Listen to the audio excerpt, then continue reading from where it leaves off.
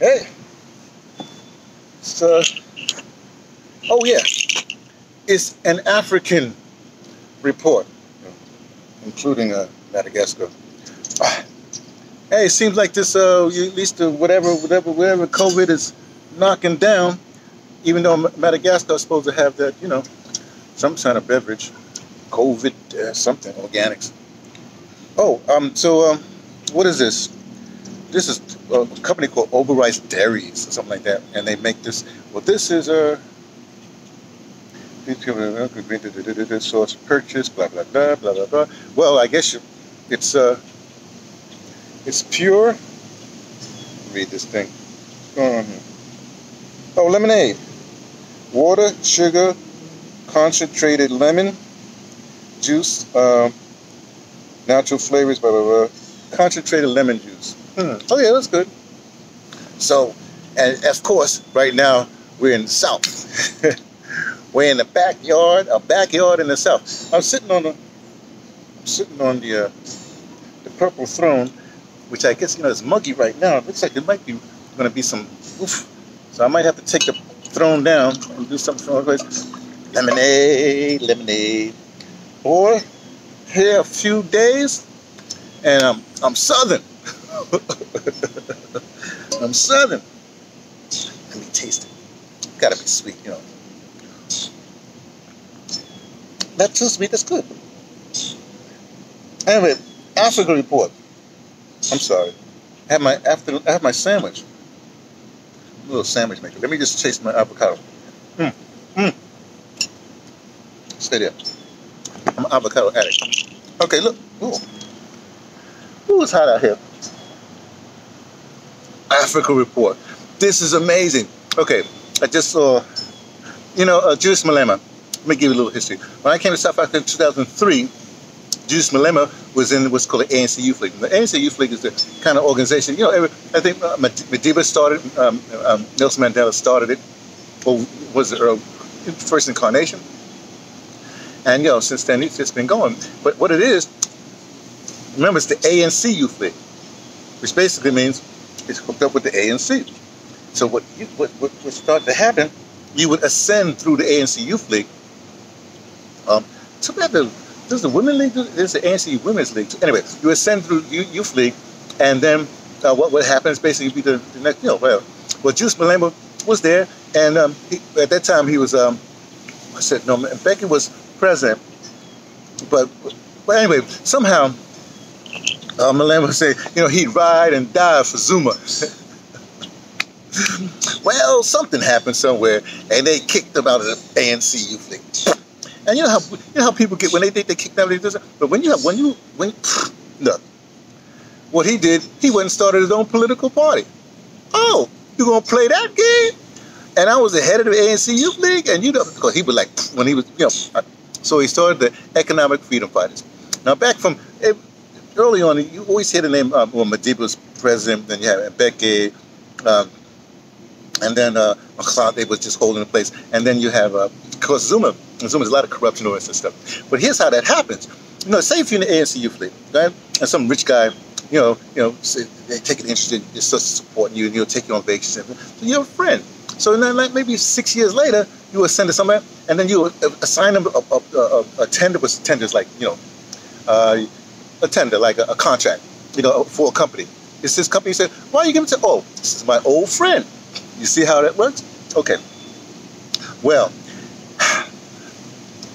now when the current president is Ramaphosa. I don't even like to say his name, but he started out. Let me say how he started out. First time we see Ramaphosa, he's holding the microphone from Madiba as he gets out of prison, whatever. Okay.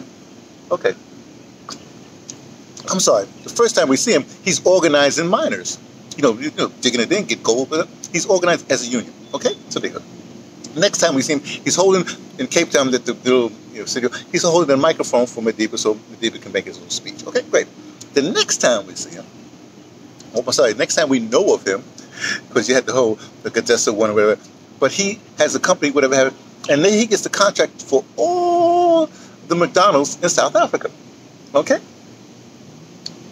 Now remember, they ain't got no money, nothing like that. Now here's the thing.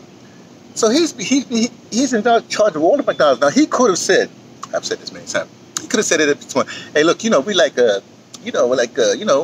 we see a lot of examples of that. But when you bring in your little corporation, we know how it works. You have your whatever those people are up top, the board, whatever it is, and then the board of directors, whatever they call it. Then you have the managers, like the Searles, the Ramaphosa class, the CEO, whatever have you. Then you have the workers, right? He could have said at that particular point, hey, we're in a country that we don't want to do things the way y'all do it. If you're going to come McDonald's here, then you got to do it our way. And here's what we're going to do. Usually, I see you want me to pay my workers $5 an hour. I should say dollars. No, I just $5 an hour. Nah, man. We're going to pay them $30 an hour. They're going to say, well, where's that money coming from? Well, we're going to take a little from the little body, whatever that. Then we're going to take money from that. And my little managerial class, we take money. See, if you'd have done that, then all the other, like the KFCs and the Nando's, all those other, whatever, they would have to raise their salaries to $30 an hour. You see what I'm saying? So he had an opportunity to change this. Okay. Excuse me. Now, the next thing we see him, he's, the next time we see him, he's deputy vice president.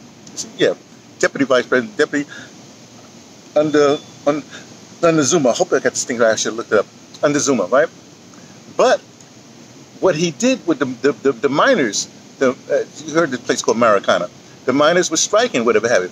Nice, peaceful protest, whatever have you. They were talking to the forces, whatever have you. They was coming to a good reprimand. They was coming to an agreement. And Cyril Ramaphosa calls the police, all them people there, and says, get rid of them. Okay, this way, get rid of them. So, all of a sudden, the peaceful protest, the forces are killing miners. They kill miners. The same guy that started the union killed his own peoples. Why did he kill his own peoples? Well, call you capitalism, a predatory capitalist. He got in with them. Okay, so that's just like, man, that's messed up. And then, so he's deputy vice president. Now he's president of the country. I'm going to get into myself. But here's the problem. And so Julius Malema, the same cat, when he came to the parliament, right? Where was I? It must have been 2015, 16, wherever it was, right? I said right there, oh, parliament's going to be fun. And sure enough, the first thing he said, y'all be no more sleeping in parliament. The EFS was just beating them to death. And they didn't wear regular suits. They wear these like workers, the jumpers, red worker jumpers. So he said that was into the worker thing, right? Okay. Identifying with the downtrodden, with the okay, with the domestics and the petrol things, those kind of things. Domestic. Okay, so now what happens? Excuse me.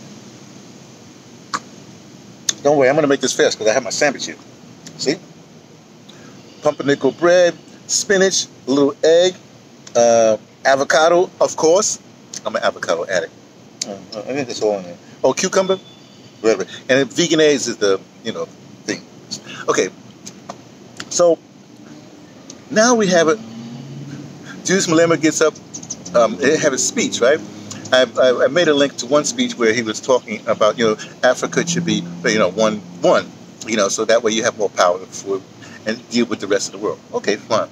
But then there's the second speech that was posted. I just saw it. Well,